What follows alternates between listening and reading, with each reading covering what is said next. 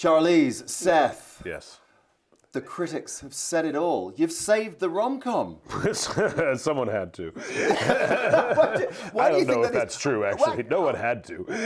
There are much more important things. These are the plaudits that are coming in, though. And I mean, it generally had me tittering from the outset. Didn't know what to expect at all. Tittering's good. Tittering is a good thing. Okay, good. Yes, Thank God. Lost in translation, but I can assure you. You want to titter. You want to titter. If you Okay. get the titters out in Britain. Get the titters out. It's Get welcome. your titters out. Right, okay. So what I'm saying Finally. is, it was a That's a barrel good of laughs. tagline. It'll get your titters out. That's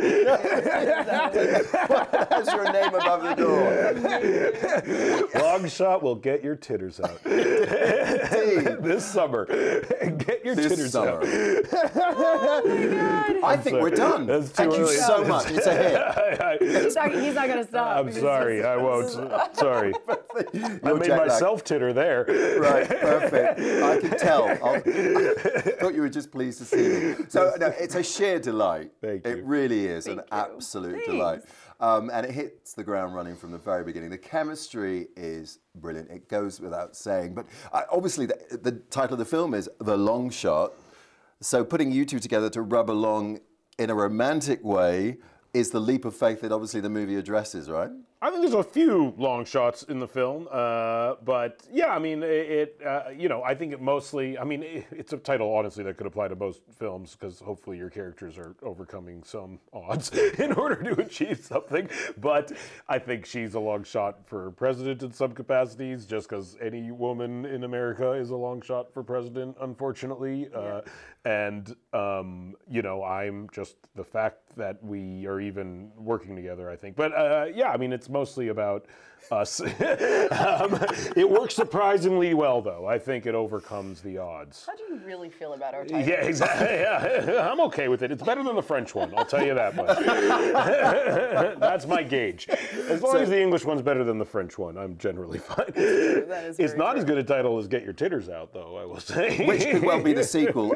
It could run and run this franchise. Charlize, Secretary of State, clearly a very beautiful woman with a potty mouth, likes a drink, knows how to party, and has a talent for solving international crises while being, well, intoxicated.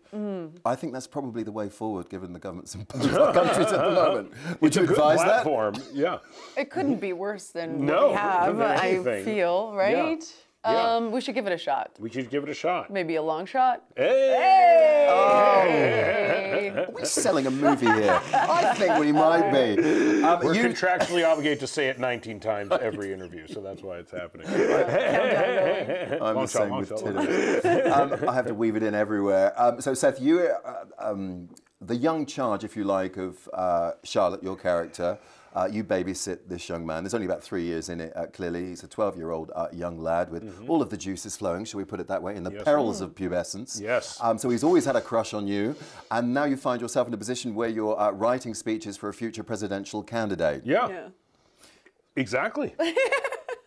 If you could put any words into Charlize's mouth, what would they be currently? Man, what would they be? That's a tough one. Well, it is funny because it did get a little meta at times, because literally a large part of my job in being one of the producers of the movie was writing for Charlize and making sure the things she was saying sounded natural throughout the film. And then a few weeks ago, I literally had to write a speech for us for this thing. And it was exactly like the movie, where I would just send it to her and she'd be like, no, this isn't good. All right. We were sitting in the theater and I was still making him rewrite it. Exactly, literally. I was like gauging the audience. She's sitting behind me and be like, that's not going to work. That joke's not going to work. I'm not saying that. You have to change that. It was exactly like the the movie, yeah. So, you know, life imitates art or something, yeah. Tough crowd giving him notes. Yeah. Yeah. You're brutal. I kind of like that. She was right. It worked well, though. We killed. Yeah. It's a rom-com. We balance each Yeah, other it worked out well. It's a rom-com that's set against, obviously, the political background. You know, it's a parody of all sorts, isn't it? And it took some while to sort of come to fruition, didn't it? I wondered if you ever were concerned that real-life events, which we've touched upon just now, would kind of take over to some degree, because it feels so timely. Yeah, I mean, we wanted it to obviously feel of this time, and it's not a political film at all. It just happens to take place in the world of politics. My character That's where we find her. That's where she's kind of living and breathing at the time of this movie. And we wanted the audience to just feel like we were acknowledging the world that's out there. I mean, I don't think we were trying to do anything that was controversial. Yeah, no, I think it just makes it funnier for the audience when they see that the people who made the movie live in the same world as them and are mining material from the same places that they, you know, have conversations about, and just the things that are relevant to the audience's life. And if they feel that we're, you know, acknowledging that, then they just invest more, and it makes everything funnier and more enjoyable. Well, frankly, it's a relief because, you know, comedy obviously, I think, is better when it lands close to home, right? Yeah. And we're at a stage now where we've gone through some quite dark story arcs, if you like, in real life, that we're now in a position to laugh at a lot of those issues that hold a mirror up to all of us, right? Yeah, no, for sure. And I think a lot of it is actually so much stranger than fiction. When we were shooting this, there were a lot of times where I would say, we can't do this, you have to rewrite this. And then the next day there would be like a news break. It would happen. Several things in the movie have happened since we made the movie, basically. Specific, like down to the T of what we had. Yeah, it's that crazy. I would say to him, like, we can't do that. This is ridiculous. That's crazy. And then the next day it would happen. Oh, it happened, yeah. And so it was...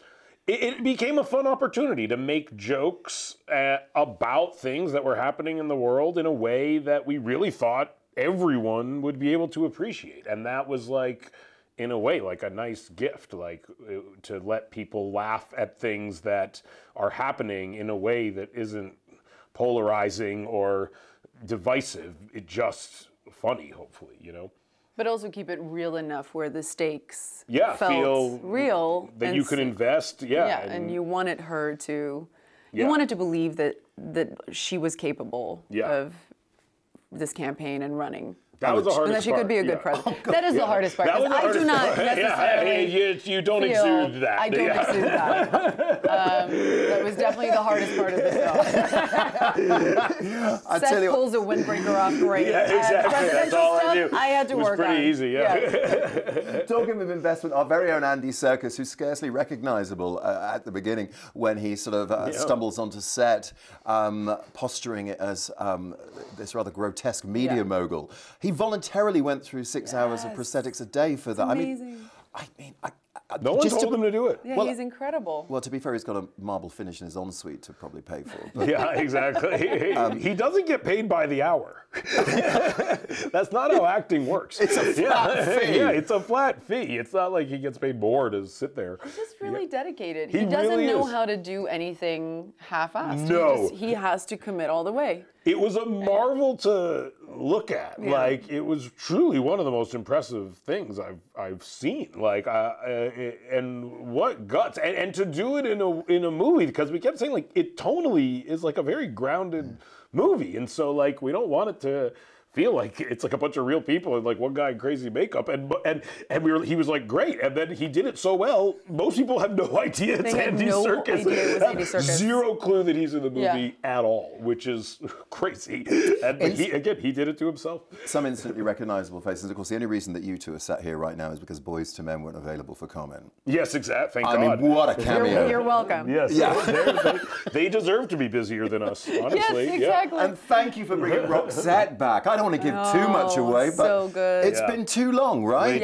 Way too long. Yes, 20, please come back. Years. Come back, Roxette. We want you to come back. Yeah, you faded like a flower.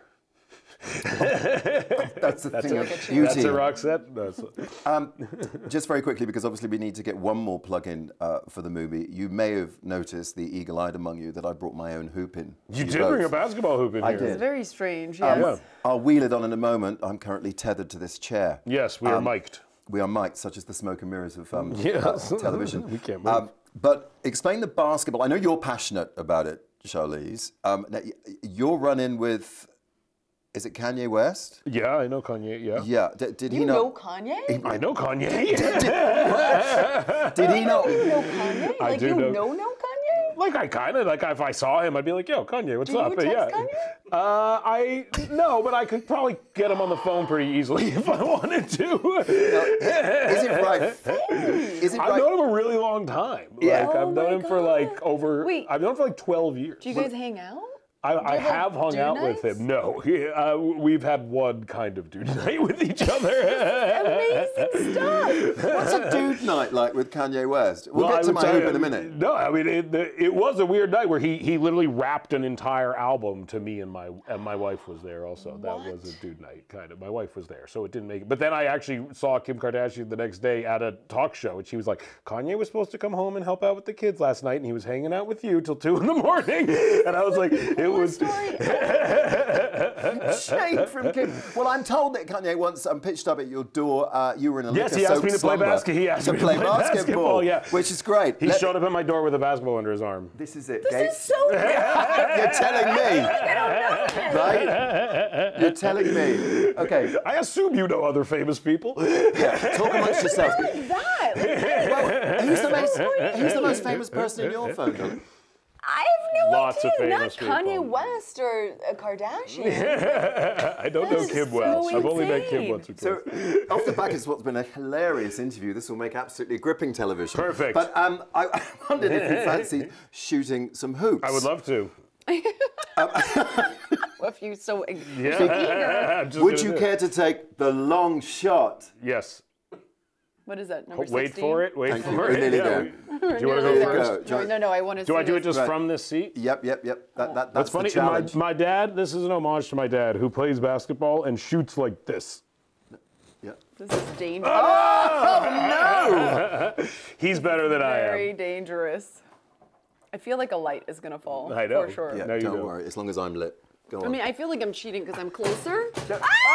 Hey! And you know what? I think we'll leave it there. It's been an absolute It's very delight. rickety, yeah. Genuinely laughed out loud Thank from the you. very Thank you beginning. very It's much. a Thank wonderful you so film. much. And Thanks. whether you believe it or not, yes, the rom-com is back. You We have hope saved so. it. We need it. Yay. Thank you.